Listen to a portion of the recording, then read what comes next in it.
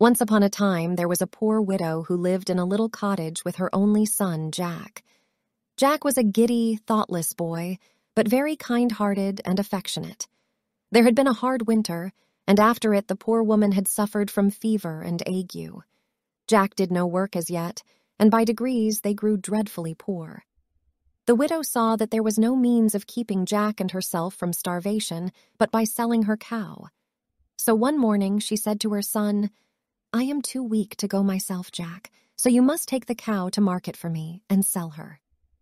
Jack liked going to market to sell the cow very much, but as he was on the way, he met a butcher who had some beautiful beans in his hand. Jack stopped to look at them, and the butcher told the boy that they were of great value and persuaded him to sell the cow for them. And Jack was so silly as to consent to this foolish bargain. When he brought them home to his mother instead of the money she expected for her nice cow, she was very vexed and shed many tears, scolding Jack for his folly. He was very sorry, but, he said, he might as well make the best of his bargain. So he put the seed beans into the ground close by the side of the steep hill under shelter of which their cottage was built, and went to bed. The next morning when he got up, he found that the beans had grown, till the beanstalks reached right over the top of the hill and were lost to his sight. Greatly surprised, he called his mother, and they both gazed in silent wonder at the beanstalk, which was not only of great height, but was thick enough to bear Jack's weight. "I wonder where it goes," said Jack to his mother. "I think I will climb up and see." His mother wished him not to venture up this strange ladder, but Jack coaxed her to give her consent to the attempt, for he was certain there must be something wonderful in the beanstalk. Jack instantly began to climb, and went up and up on the ladder-like beam till everything he had left behind him, the cottage, the village, and even the tall church tower, looked quite little, and still he did not see the top of the beanstalk. Jack felt a little tired, and thought for a moment that he would go back again. But he was a very persevering boy, and he knew that the way to succeed in anything is not to give up. So after resting for a moment, he went on, and at last reached the top of the bean, and found himself in a beautiful country, finely wooded, and not far from the place where he had got off the beanstalk stood a fine and strong castle. Jack wondered very much that he had never heard of or seen this castle before. But when he reflected on the subject, he saw that it was as much separated from the village by the perpendicular rock on which it stood as if it were in another land. While Jack was standing looking at the castle, a very strange-looking woman came out of the wood and advanced towards him. Jack took off his hat to the old lady, and she said, pointing to the castle, "Boy, that castle belongs to you. A wicked giant killed your father and took it from your mother. Try and win it back from the monster who now has it." As she ceased speaking, she suddenly disappeared, and of course Jack knew she was a fairy. He was much surprised. However, he walked up to the castle door and knocked, and an old giantess came out. She did not wait till he spoke, but pulled him in at once, for she thought he would make a nice supper for her when her husband was asleep. Just at that moment, however, she heard the giant's step approaching, so she put Jack into a press and told him to hide there, or the giant would eat him. As soon as the ogre came in, he cried in a terrible voice, "Fee, fa, fi, fo, fum, I smell the breath of an Englishman." "Oh," said his wife, "there is nobody here. You only smell a crow that is flying over the chimney." Then the giant sat down to dinner, which was quite ready, and when he had eaten a whole sheep, he said, "Bring me my hen." The giantess brought a hen and put it on the table before him, and then she went away. "Lay," said the giant to the hen, and she laid a golden egg. Jack could see quite plainly through a little hole which he had bored in the door. 3 times the giant said, "Lay," and each time the hen laid a solid gold egg. Then the ogre, being drowsy, shut his eyes and soon snored very loudly. Directly Jack found that the giant was asleep, he stole out of the press, caught up the hen, ran out of the room, opened the door of the castle, which the giant had left ajar, and descended the beanstalk as fast as he could go. His mother was glad to see him again, and much surprised at seeing the hen, which laid them 3 gold eggs every day. Jack's mother took them to the next town and sold them, and soon grew quite rich.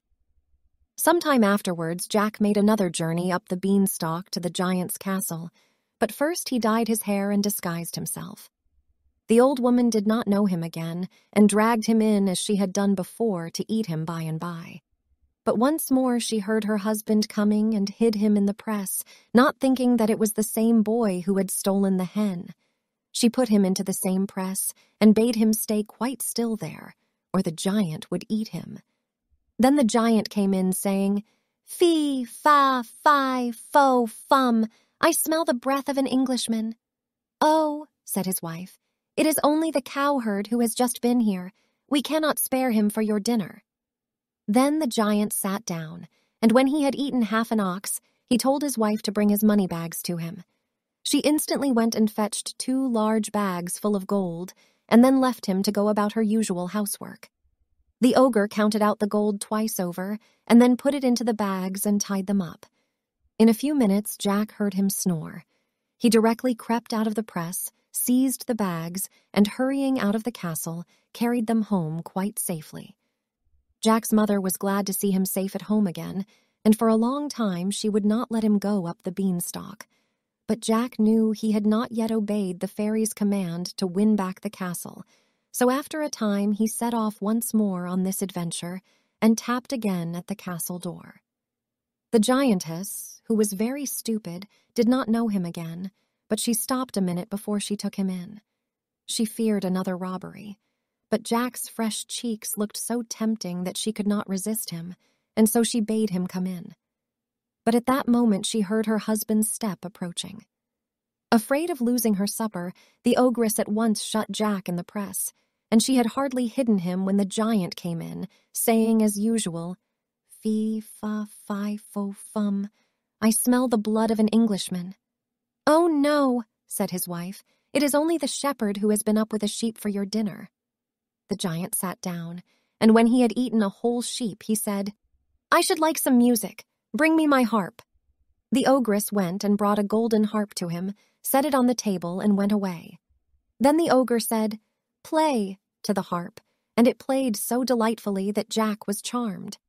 By and by, however, the giant snored so loud that he could not hear the music, and Jack quickly stole out and, seizing the harp, ran away with it.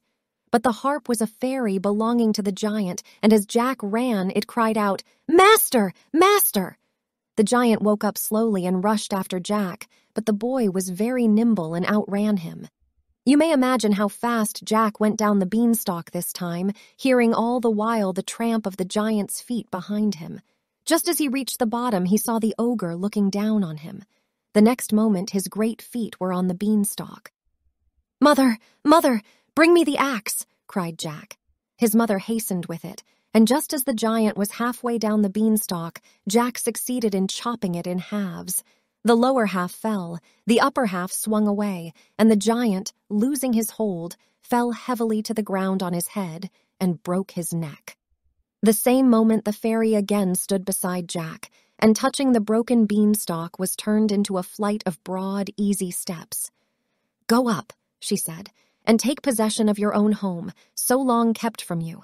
The ogress is dead, and there is no more danger. You have been brave and good. May you be happy." Jack thanked the fairy very warmly for her aid, and she again departed to fairyland, after explaining to Jack that she had been the butcher who sold him the beans. The end.